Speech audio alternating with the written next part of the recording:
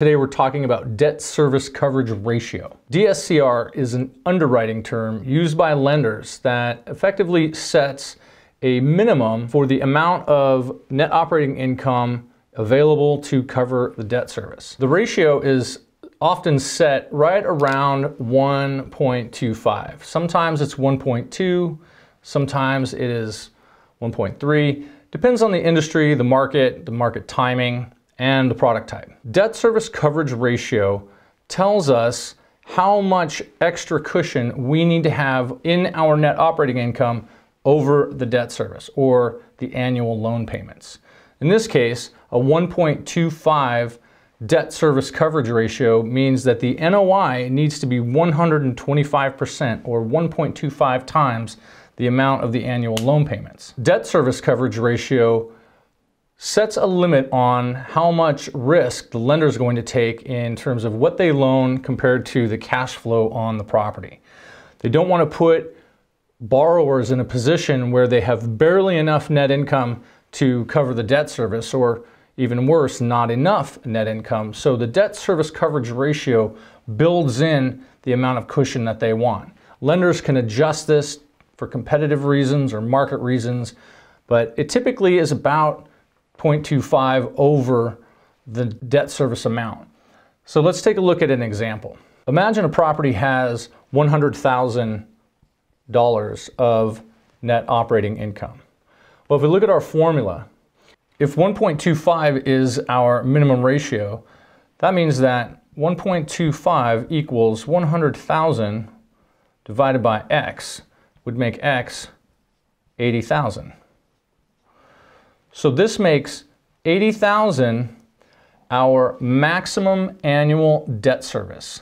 So we take that number, we divide it by 12, and we know that our maximum monthly loan payment is going to be $6,667.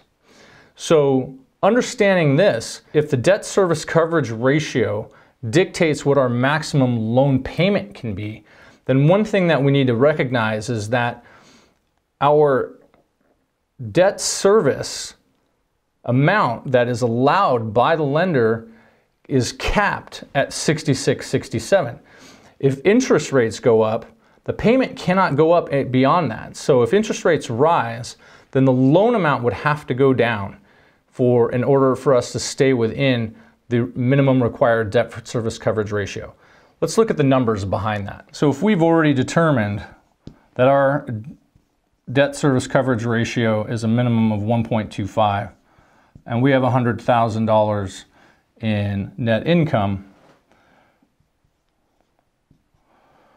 then we know that X, which in this case would be 80,000, is our maximum debt service per year, or $66.67 per month. Let me show you how this would be calculated in the face of changing interest rates or perhaps a shorter amortization period. I'm going to lay this out the way we would lay it out in a financial calculator. If you haven't taken that lesson yet, just check out our other videos on financial calculators and calculating debt service, present value, etc. So let's imagine we're punching this into our financial calculator. In this example, I'm going to use a 30-year fixed loan with monthly payments at 6%, fully amortizing. So here's what we've determined. We've determined that our maximum loan payment each month can only be $66.67. If we have a 6% interest rate and we're doing a 30-year or 360-month amortization, we get a $1,112,000 maximum potential loan. Typically, if our net operating income is fixed, then our maximum loan payment is also fixed. If interest rates, in this case, should go up to 7%, still amortized over 30 years, and knowing that our payment can't go up, this would bring our maximum loan amount to $1 million. Similarly, if we still had a 7% interest rate, but our amortization was shortened to say 25 years or 300 months, and our payments still capped at $66.67, then our loan amount would be reduced even further to $943,000. So debt service coverage ratio, again, tells us what the percentage of the net operating income over the annual debt service needs to be. And as we can see, annual debt service can be affected by both interest rates and amortization.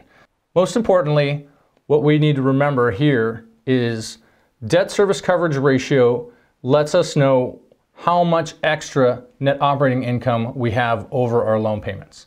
This has been an overview on debt service coverage ratio. Thanks for watching.